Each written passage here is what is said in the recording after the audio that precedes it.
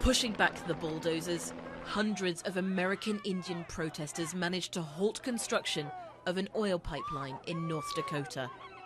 I fought for this country. So these assholes could do this to our land.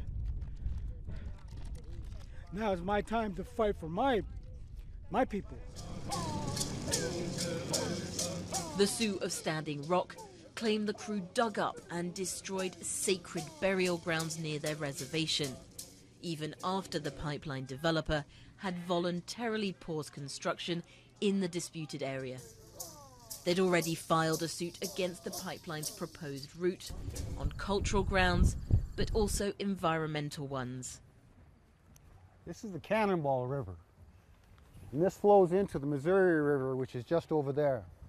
Pipes always break. It will break. And within about 10 minutes, it'll be to our freshwater intake for the tribe. In this makeshift camp, the nerve center of the protest, dozens of Native American tribes are uniting to support the Sioux of North Dakota. Navajos, Apaches, Iroquois, this is an unprecedented gathering of former rivals. They've all felt this pain.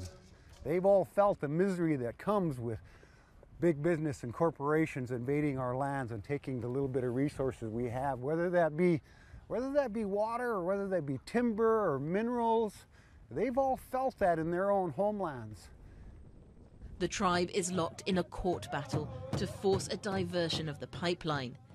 In the meantime, protesters are here to stay, protecting their land from any further destruction.